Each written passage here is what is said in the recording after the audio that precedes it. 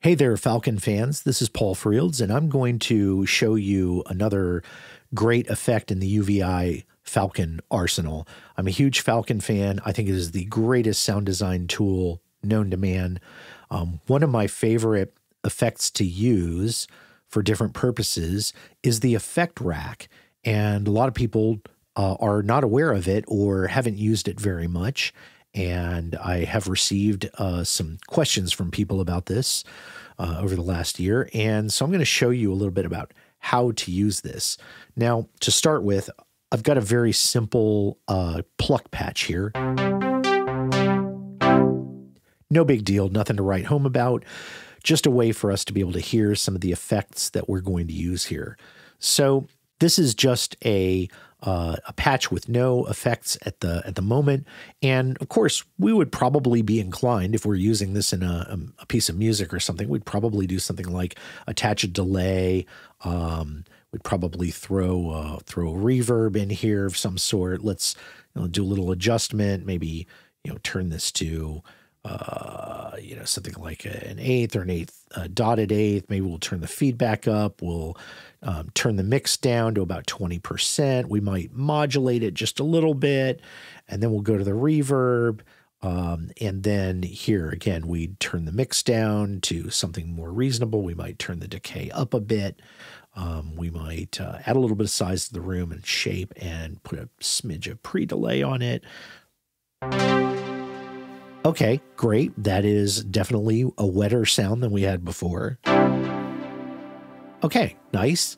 One of the issues, though, with this kind of sound design is all these effects are serial.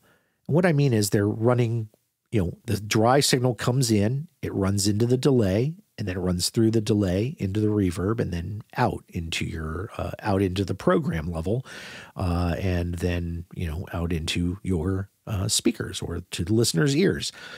Now, that's all well and good, but the mix that we set on the delay really is that determines everything that the reverb, the spark verb, is going to process. In other words, there is a mix of both wet and dry signal that are going through to the reverb.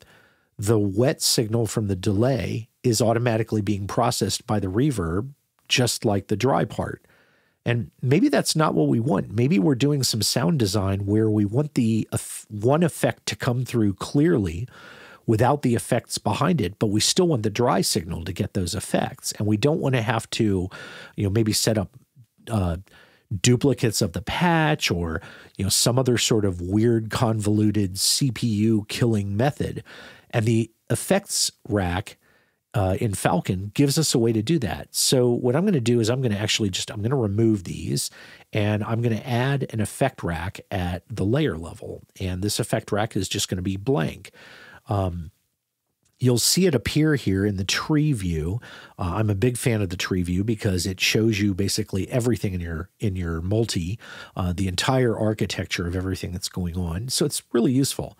If I roll down here to the effects rack, I'll see that an effect chain has been added. And chain is exactly what it sounds like. You can put as many effects in a chain as you want and put that chain in the effect rack. And more than that, you can add as many chains as you like.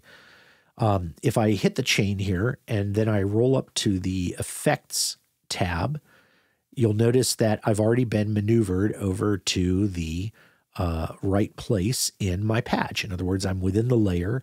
I'm in the first effects insert, which is the effect rack, and then I'm in the first chain in that effect rack. Now, here's an interesting thing. The way that an effect rack works is the sound goes into the rack, and then each chain receives whatever the effect rack received. Now, that might be a dry signal, or it might be a signal that you put some pre-effects on. Whichever it is, every chain gets the exact same input and then can process it in parallel. And that is really useful. This is a lot of times what you hear being done in studio recordings. And so having Falcon be able to emulate that is just another, kind of piece of its advanced wizardry that I love, because it gives you maximum control over what comes out the other side. And if you're into sound design, that's really what you're looking for.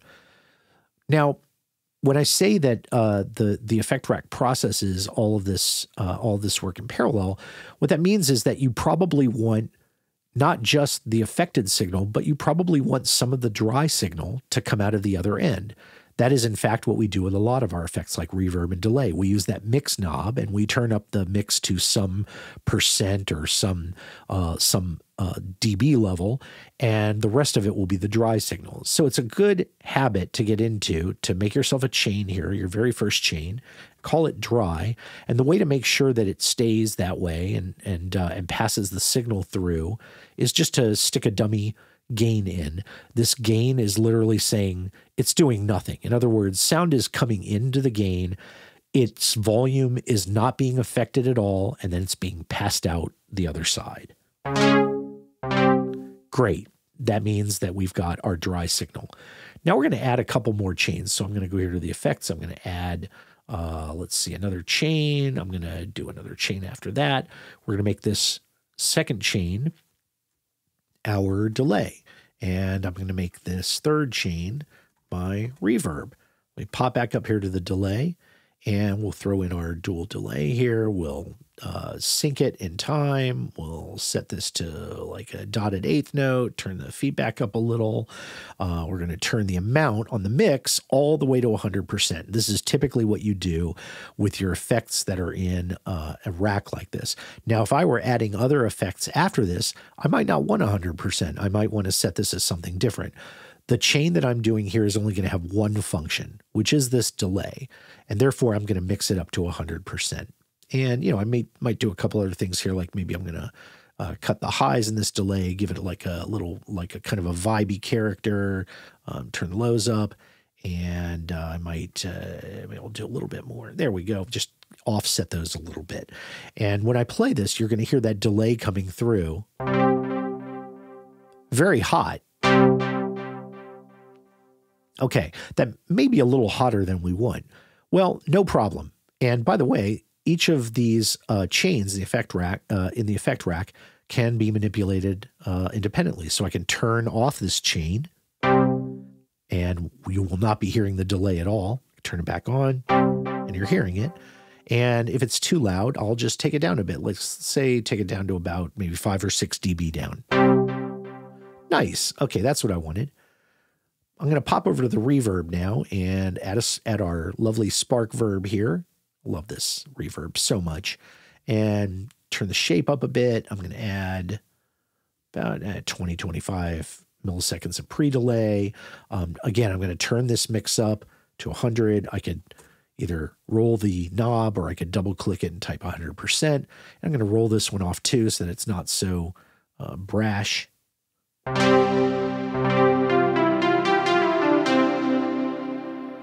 All right, that's a nice sounding reverb, but it is, again, a lot.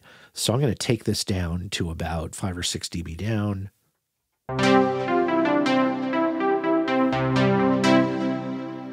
And one of the things that you'll hear, if you're listening on good speakers, is that the delays are dry. I'm going to turn them up so that you can hear them a little better.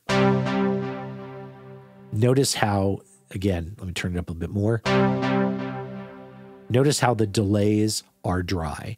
In other words, they are not passing through that reverb.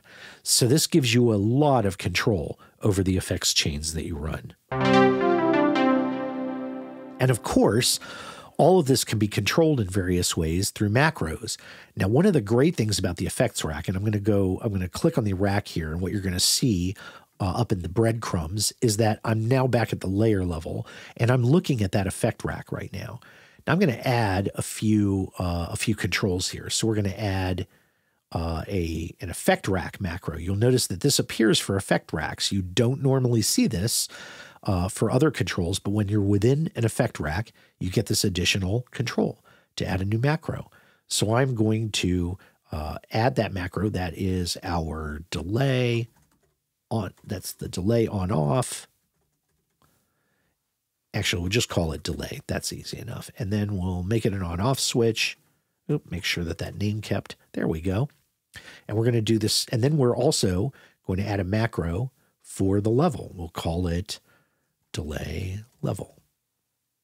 and that will be a continuous controller. We're going to do the same thing for the reverb. We're going to add a new macro for that. We'll call it reverb. Oops, forgot to hit enter. I do this all the time, you can tell.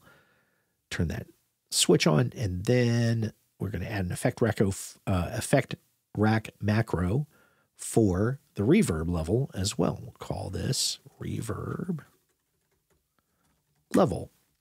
And just you can see that all these are working. If I start flicking around the delay level, you'll see that that's working over there. Reverb, similarly, that's going to work as well.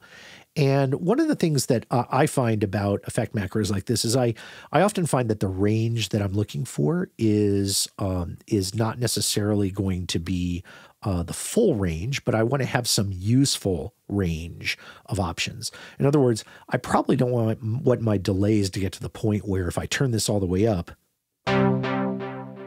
the delays are literally louder than the dry signal. I may not want that.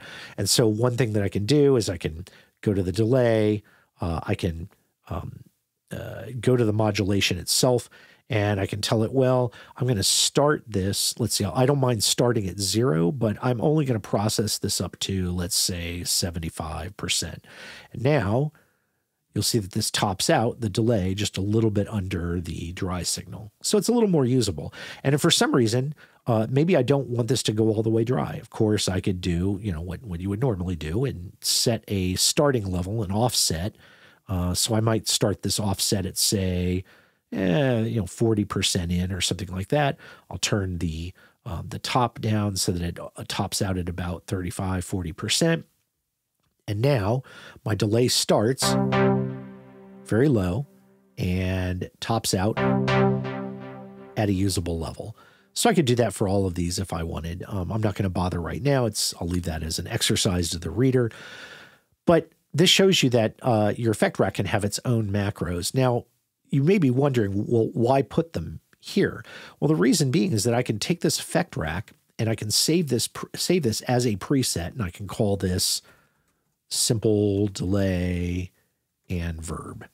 And I'll save that. And what that means is if I ever want to use that effect rack again, so for instance, if I go back to my edit screen, get to the layer level here, I can add an effect rack now directly from my menu, simple delay and verb. And you'll notice that it put in this new effects unit with all the settings that I had already configured. So that's very useful. Let me get rid of that extra one. So let me show you one other trick about the effect rack that is useful. Let's say that you've found your levels that you're happy with, and you've set up a preset, but you may want some of these controls to appear at the info level. In other words, at the program level, you might want these macros.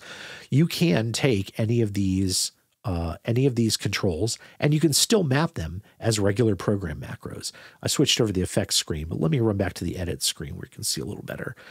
I could set levels that I like here, and I could take this delay, assign it to a new macro, which is, again, just a regular macro at the program level. And if I run back here to the info screen, I probably want this macro, however, to be the right kind. I'm going to make that an on-off switch. There we go. And I probably want the name for it, delay.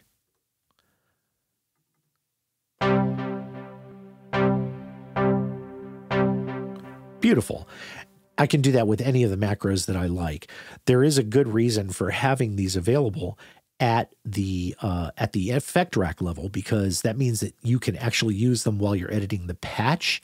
So in other words, while you're doing all of this work in your editing screen, you have direct access to all of these controls rather than having to switch out to the info screen to wiggle things around. So that is really useful to have these saved with the effect rack preset. So hopefully this gives you an idea of what the effect rack is capable of and gives you some ideas for your own sound design work. And I hope that you will make something using this. And when you do, I hope that you'll share it with the world, because that's how creativity flourishes, by sharing what you've made. So I hope this inspires you to do that. And until then, I hope you have a lot of fun with Falcon. I'm Paul Frields, and I'll see you next time.